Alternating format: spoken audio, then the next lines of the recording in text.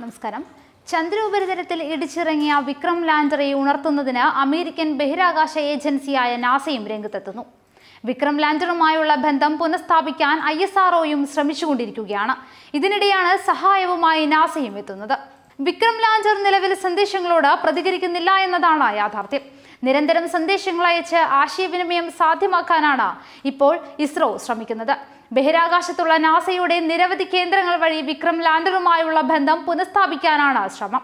ലാൻഡറുമായുള്ള സമ്പർക്കത്തിനായി നാസയുടെ jet propulsion laboratory സിഗ്നലുകൾ അയച്ചുകൊണ്ടിരിക്കുകയാണെന്ന് NASA വക്താവ് അറിയിച്ചു. നാസയുടെ ഡീപ് സ്പേസ് നെറ്റ്വർക്ക് ഉപയോഗിച്ച് ലാൻഡറിലേക്ക് സന്ദേശങ്ങൾ അയക്കാൻ ISROയുമായി ധാരണയിലെത്തി. കാലിഫോർണിയയിലെ DSN സ്റ്റേഷനിൽ നിന്ന് ലാൻഡറിലേക്ക് റേഡിയോ സിഗ്നൽ അയച്ചതായി ശാസ്ത്രജ്ഞനായ സ്കോട്ട് ലില്ലി സ്ഥിരീകരിച്ചു. 12 കിലോവാട്ട്സ് ആകൃതിയിലുള്ള DSL-24 റേഡിയോ സിഗ്നൽ വിക്രം ലാൻഡറെ പ്രവർത്തനക്ഷമമാക്കുമെന്നാണ് കരുതുന്നത്. ചന്ദ്രന്റെ ഉപരിതലത്തിൽ സിഗ്നലുകൾ അയച്ചാണ് ഈ പ്രവൃത്തികൾ ചെയ്യുന്നത്. ലാൻഡർ സ്ഥിതി ചെയ്യുന്ന മേഖലയിൽ സിഗ്നൽ കൂടുതലായി കടത്തിവിടും. 14 ഭൗമ ദിനങ്ങൾക്കുള്ളിൽ ലാൻഡർ പ്രതികരിച്ചില്ലെങ്കിൽ ദൗത്യം ഭാഗികമായി പരാജയമായിരിക്കും. എന്നാൽ ഈ ദിവസങ്ങൾക്കുള്ളിൽ ലാൻഡർ പ്രതികരിക്കുമെന്ന ശുഭപ്രതീക്ഷയിലാണ് ശാസ്ത്രലോകം.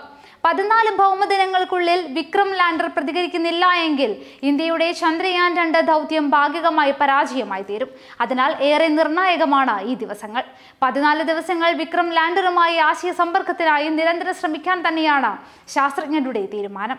അതിനിടയിൽ സന്ദേശങ്ങൾ സ്വീകരിക്കാനും തിരികെ സന്ദേശങ്ങൾ അയക്കാനും സാധ്യമായില്ല എങ്കിൽ വിക്രം ലാൻഡറിന്റെ സോളാർ പാനലുകൾക്ക് ഊർജ്ജോൽപാദനവും സംഭരണവും അന്യമാകും. അതിനിടയിൽ ലാൻഡർ പ്രതികരിക്കുമെന്നാണ് ബഹിരാകാശ ശാസ്ത്രജ്ഞരുടെ പ്രതീക്ഷ. 2024 മനുഷ്യനെ എത്തിക്കാനുള്ള നാസയുടെ ചാന്ദ്ര പദ്ധതിക്ക് സഹായകമാണ് ഇന്ത്യയുടെ ചാന്ദ്രയാൻ ദൗത്യം. വിക്രം ലാൻഡറിൽ ഘടിപ്പിച്ചിട്ടുള്ള നാസയുടെ പാസീവ് പ്ലേലോഡ് ലേസർ റിഫ്ലക്ടറുകൾ ഭൂമിയും ചന്ദ്രനും തമ്മിലുള്ള കൃത്യമായ അകലം കണ്ടെത്താൻ സഹായകമായിരുന്നു. എന്നാൽ ലാൻഡർ ഇടിച്ചിറങ്ങിയതോടെ ഈ സാധ്യതയ്ക്ക് മങ്ങലേറ്റു. ഓർബിറ്ററിൽ നിന്ന് ലഭ്യമാകുമായിരുന്ന വിവരങ്ങൾ നാസയുടെ ചാന്ദ്ര ദൗത്യത്തിന് സഹായകമായിരുന്നു. കഴിഞ്ഞ ശനിയാഴ്ച ചന്ദ്രനിൽ ഇറങ്ങാനുള്ള ശ്രമത്തിനിടെ വിക്രം ലാൻഡറിന് ഭൂമിയുമായുള്ള ബന്ധം നഷ്ടപ്പെട്ടതിനാൽ ചന്ദ്രയാൻ 2 ദൗത്യത്തിന് നേരിയ തിരിച്ചടി നേരിടുകയായിരുന്നു. എന്നാൽ ഇസ്രോയെ സംബന്ധിച്ചിടത്തോളം പ്രോത്സാഹജനകമായ റിപ്പോർട്ടുകളാണ് പുറത്തു വന്നത്.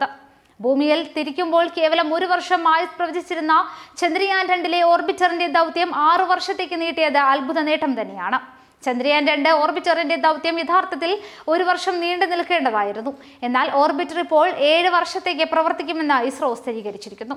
ചന്ദ്രനെ ചുറ്റുകയും ചന്ദ്ര ഉപരിതലത്തിലും അന്തരീക്ഷത്തിൽ നിന്നുള്ള വിവരങ്ങൾ ശേഖരിക്കുകയും ചെയ്യാൻ ഇതുവഴി സാധിക്കും. ചന്ദ്രനിലേക്കുള്ള യാത്രയ്ക്കിടെ ഇന്ധനം ലാഭിച്ചുകൊണ്ടാണ് ചന്ദ്രയാൻ 2 ഓർബിറ്ററിന്റെ ആയുസ് നീട്ടാൻ ഇസ്രോയ്ക്ക് സാധിച്ചത്.